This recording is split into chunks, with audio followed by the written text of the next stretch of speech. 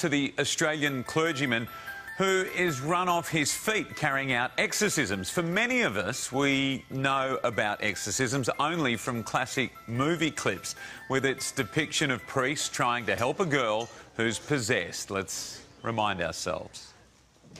Let your mighty hand cast him out of your servant, Regan Therese McNeil. In the Christian faith, Jesus cured people possessed by demons, and for the first 2 centuries of Christianity, it was considered a special gift.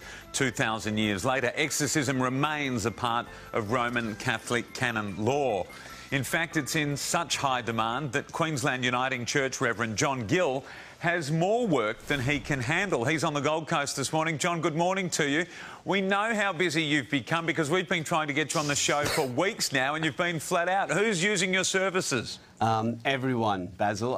So good morning. It's become an epidemic in our country, I think, because of the rampant secularism in our country, as well as other Western countries. We think we are immune to evil by ignoring it, and I think that's what's led us down the garden path, seeking after other things. So are there any areas of Australia that you're called out to more frequently than others?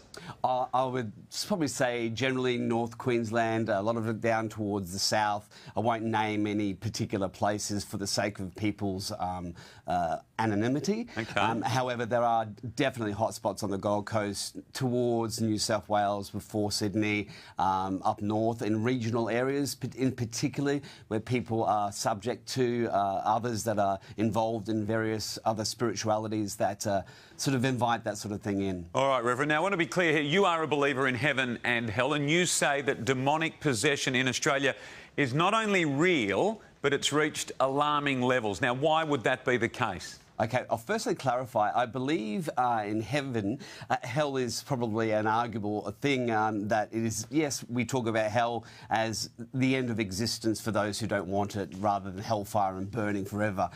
Heaven is just the place where God is until he comes back to be with us. Your question about being why is it so rampant, is that correct? Yes. Yeah. We have been, since